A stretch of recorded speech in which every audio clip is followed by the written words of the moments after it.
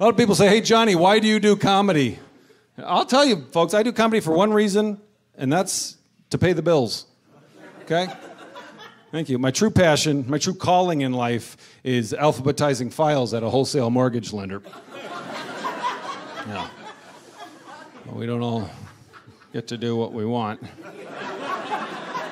I actually did it for a while after college. I was I was a dreamer, and I got a job at a bank. But my parents would not they kept, every day it was the same, they'd call me up, hey, when are you going to give up that stupid job with a 401k and benefits and start driving around the country in a 2002 Hyundai Sonata telling fart jokes? Okay, I get it. So here we are. But I did that for a little bit. I worked at a bank, and that was not good. I was very quiet.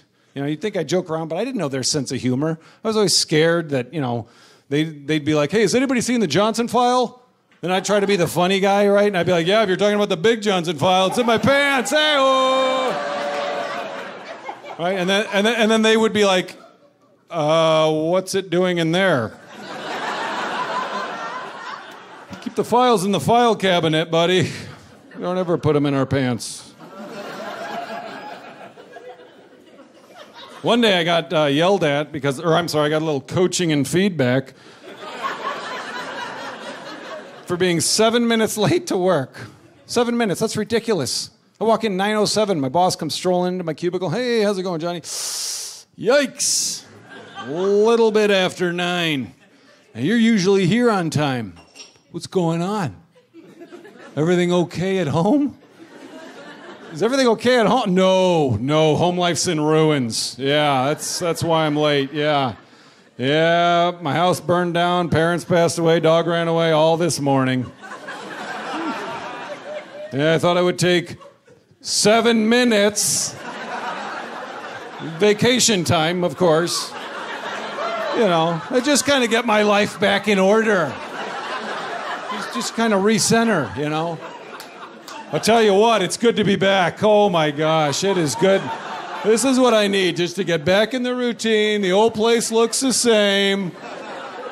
Wow. Toby still works here? Oh my, I would have thought he would have quit after, 4 minutes? Pretty good. It wasn't even the job. The job was fine. The job was easy. It was mindless. It was the people I worked with. I worked with this one girl. She's a total idiot, okay? We'll call her Brooke, okay? Because that was her name. And one day, half the office was gone. They were in a meeting. And so I said, man, it sure is quiet in here. And Brooke stands up and goes, yeah, did you notice that? How do you respond to that without treating her like an idiot, you know? What did I notice? Hang on, let me think. Yeah, you know what? I noticed it, and then I said it out loud. Yeah, that's how I communicate as a human. Yeah, I find it works a lot better than just, you know, shouting out random phrases and then seeing if it matches afterwards. That's my go-to system.